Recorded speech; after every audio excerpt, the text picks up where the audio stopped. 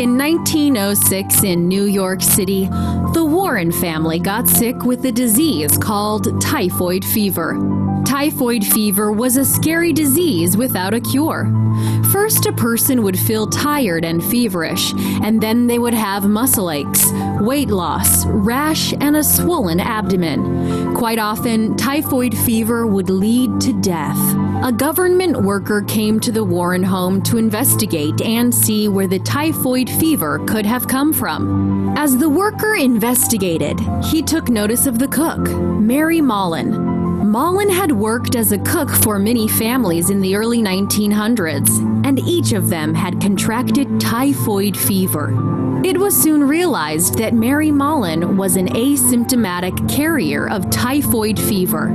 That meant that she had the disease all the time, but she never felt any symptoms of it. She was spreading the disease without even knowing it. Mallon was given the nickname Typhoid Mary.